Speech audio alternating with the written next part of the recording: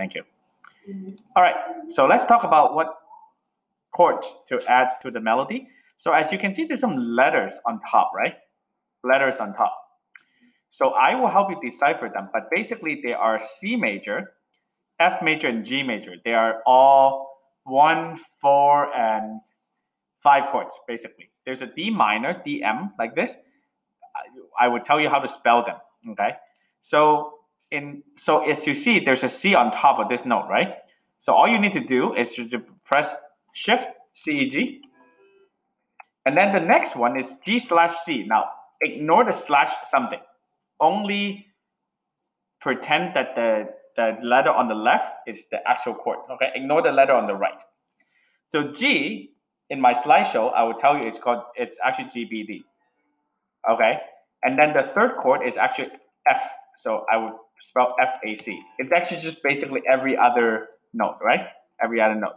But here's the thing though, this F is actually above this A here. You can notate it if you want, you don't have to. In this case, I can notate it by changing it into an eighth note here, and dot, and on here, and I can shift FAC.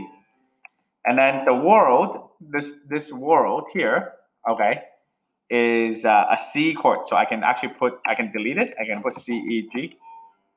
And then I can actually move it up, okay, like that, okay. And then world, let me see here. On the right side is actually D minor, right?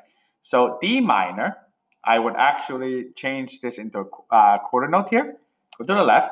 D minor actually spells D, F, A. Okay. And then Lord is C, E, G. And then is GBD. Okay, so let's listen to it and take a look. Okay, so that's actually how it sounds like. So I will give you the spelling of each chord. You can just match the letter to the chord and then input it into your system and see how it sounds like. And we can make some changes after that, okay? We don't have to agree with the chords. We can create our own chords later, but we'll do that after we finish converting this into a piano piece, okay, of left hand and right hand, okay?